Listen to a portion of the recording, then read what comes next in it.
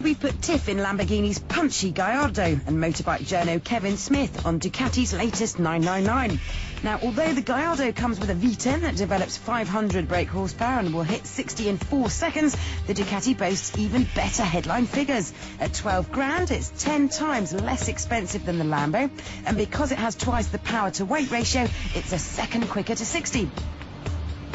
But let's not forget that Kevin has only 2 wheels to corner and brake with, whereas Tiff has 4 fat ones.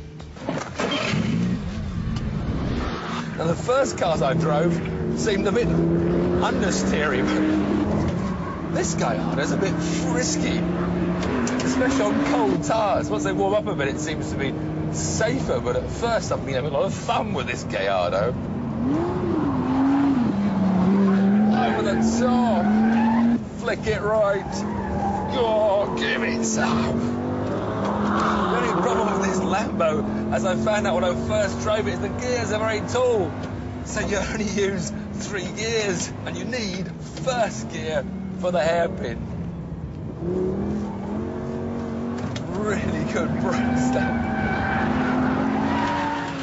Right, enough of the showing off. Time to set a quick lap. Neat and tidy through turn 1.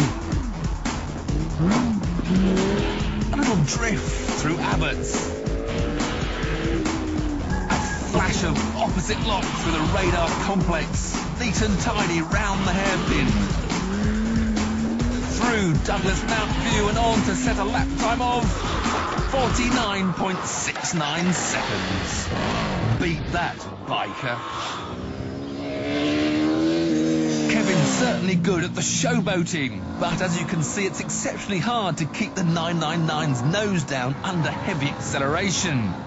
And when going into tighter bends, Kevin has to brake much harder than me. But once out on the straight, his acceleration is truly awesome. When it comes to heavy braking, he can even get the back out. Good boy. Time for the deciding lap.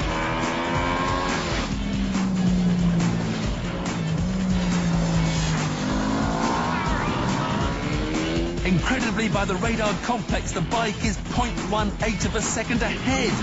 But under heavy braking for the hairpin, the gap's dropped to 0.16. Now there's just the high speed left, right, left of Douglas Mount View to come, and the Ducati catapults out of it to defeat the Lamborghini by 0.44 of a second.